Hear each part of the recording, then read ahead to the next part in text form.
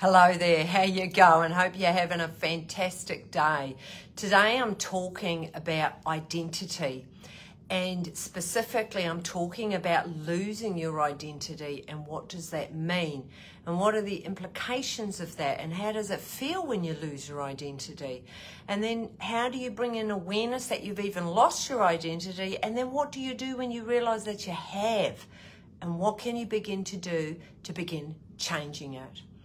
So when we lose our identity, what can begin to happen is that we live very much from the head up. We become quite automatic. We're just going through a sequence of hours in a day. There's no vibrancy. There's no motivation, there's no energy, life force, there's no vigor, there's no excitement. When we lose our identity, it's very painful. When you actually slow down long enough to ask yourself what's going on, you can actually begin to realize that, hey, I am not happy. I'm lost. I've got this emptiness. Every single human being on this planet, their job is to connect with their true self, their self that they adore and love and unconditionally love. I'm going to do a bit of a picture which will really illustrate what I'm trying to say. So this, yes, I apologize as it is a stick person. Here we are, lovely stick person. Now, when we lose our identity, we live in the head up. That's it. And so when we live in the head up, we overthink, we worry, we often at 3 a.m. thinking and wishing and hoping, and it's from the fear from the past and fear in the future, and find it friggin' hard to be in the present moment. And when we lose our identity, it's not a great way to be, because what is happening is you're not in the body. And what needs to happen for us to have a sense of our own identity, we need to have a connection with our heart and also our gut. And all three, the head, the heart, and the gut, have to speak to each other. And when we have a head, heart, and gut connection, our chances of having a strong identity that is aligned with your own values and really comes from deep inside yourself, you got it going on. There is going to be a lifting of how you're feeling. So if you're listening to this and you're realizing, wow, I don't have a strong sense of my identity. You know, I did pre-kids. I used to be in sports teams. I used to catch up with my friends, and I used to have art, and I used to do this, and I used to do this. And that sense of identity, that sense of knowing who I am and what I need to be on the planet to make me happy. What can begin to happen is when you have children, and I see it in here a lot when I'm working with couples, is that we let go our sense of self. We let go the different parts of us that make up our identity. And that's all well and good in the early years, but if we continue that, you will be like some of my clients that sit in my room and they say, I don't know who I am anymore. I've got this emptiness inside of me. I've got this void. It's sometimes this dark cloud that comes in, and we can call that depression. You know, I've got this feeling of feeling unsafe. We'll call that anxiety. It doesn't matter what you call any of it, but it's a sense of I don't know who I am. So if we go back a step, when we're growing up, unless you've been raised by really conscious parents who helped you inhabit your body and helped you really process. So imagine the dog dies. You're 5 years old.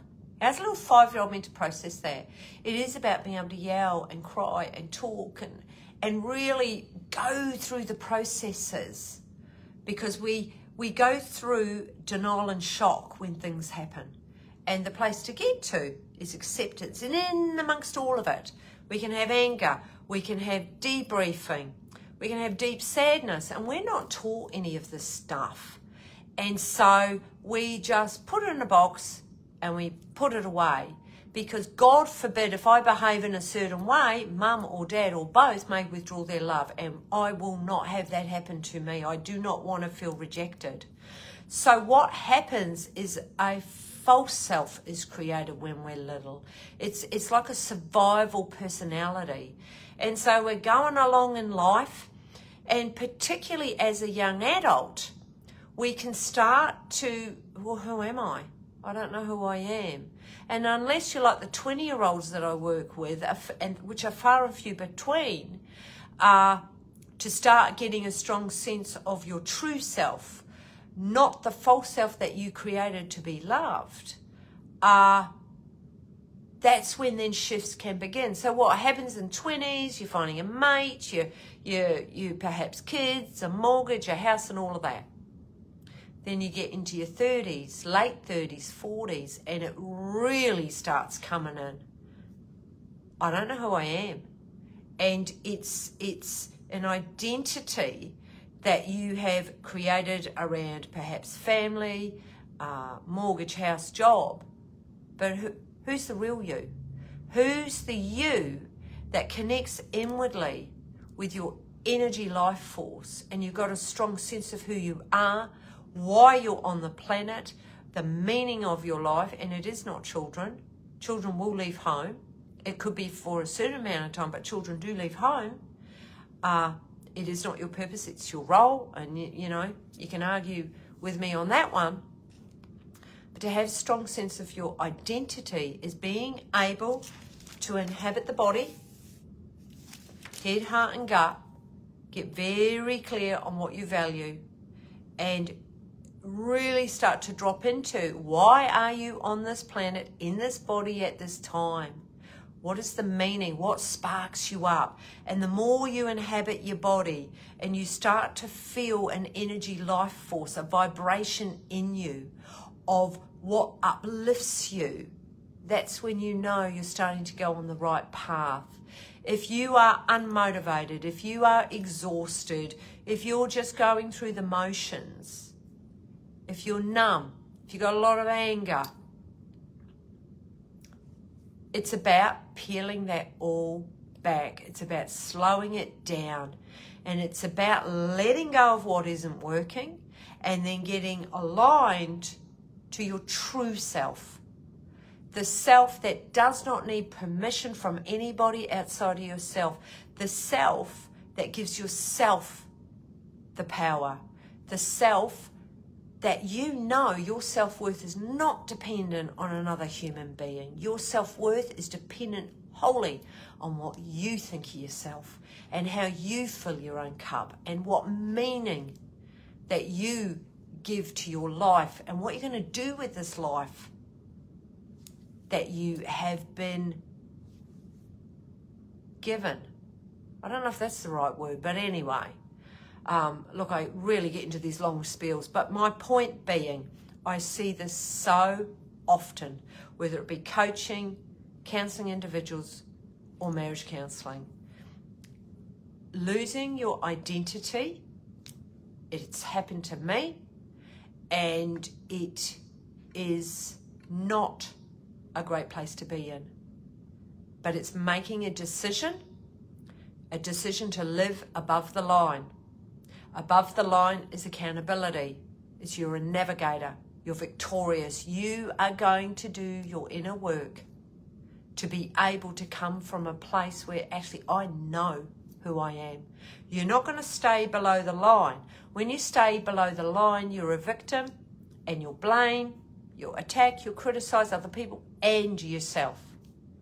So it's being able to have some kindness, some nurturing for yourself, and to begin opening this up. And this is a fair bit of the work that I do, is for people to find their passion, their meaning, their purpose, their calling, their identity. Anyway, I could rattle on about this all day. I'm very passionate about it, as you can see. But what I will say is, what is one action step that you can do today to come closer into yourself and start listening to that inner voice, to that particularly heart and gut. You know that gut feeling when you know? This is where journaling is really helpful, to be able to connect inwardly. But anyway, on that note, I'm going to love you and leave you. And the power of change is within you. See ya.